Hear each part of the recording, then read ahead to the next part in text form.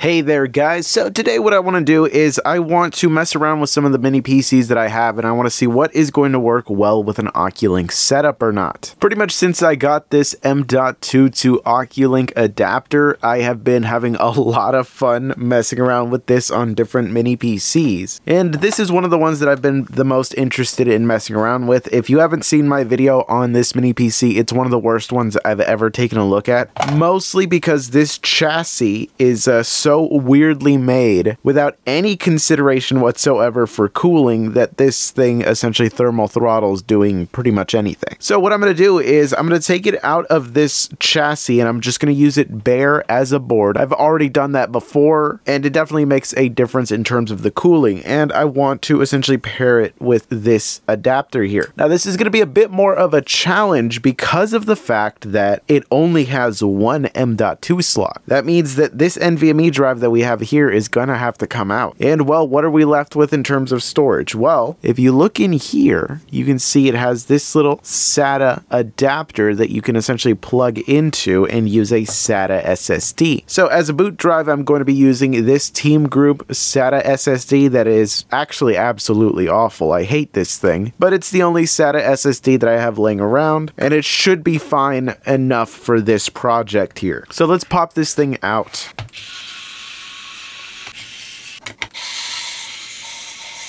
Now the thing that I'm most interested about testing this system with is that it's the first Intel system that I've ever used OCuLink with. You know, since this has the i9-12900HK, it should pair pretty well with a GPU like this, but we'll have to see.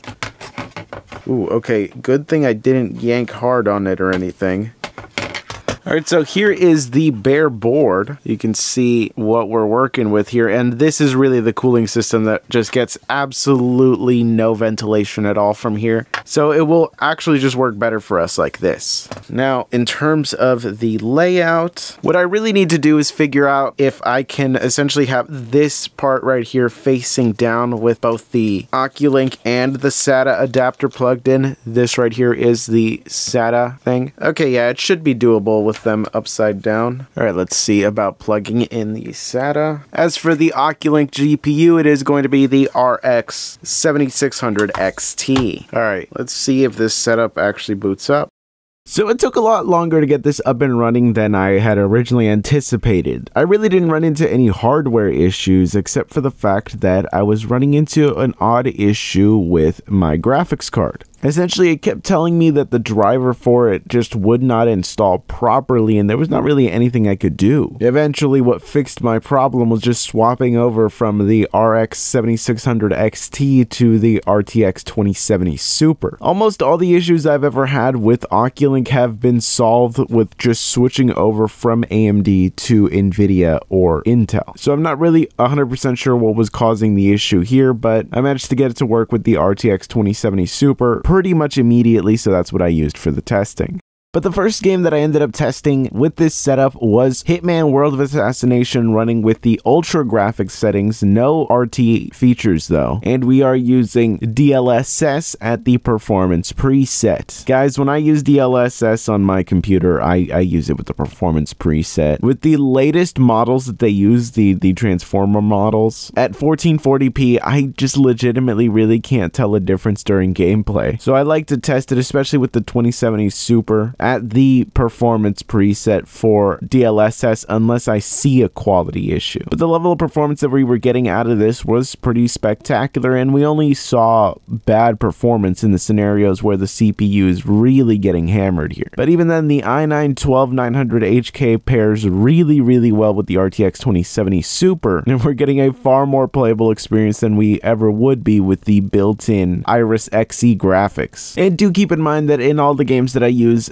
DLSS in, I am using it with the transformer model, and that's what I'm using here with Red Dead Redemption 2. This is running with the ultra graphics settings, but we are using DLSS set to performance, but it is performance with the transformer model. So while we aren't getting as massive of an increase in performance, visually speaking, it looks spectacular. And at these graphics settings, we are able to get a really nice FPS average with 1% lows that pretty much tell us this is going to be a very smooth very consistent experience. And although that i9 is reaching some pretty high temperatures right now, the benefit is that it isn't thermal throttling, which is what would end up happening before if we were using this in its normal chassis.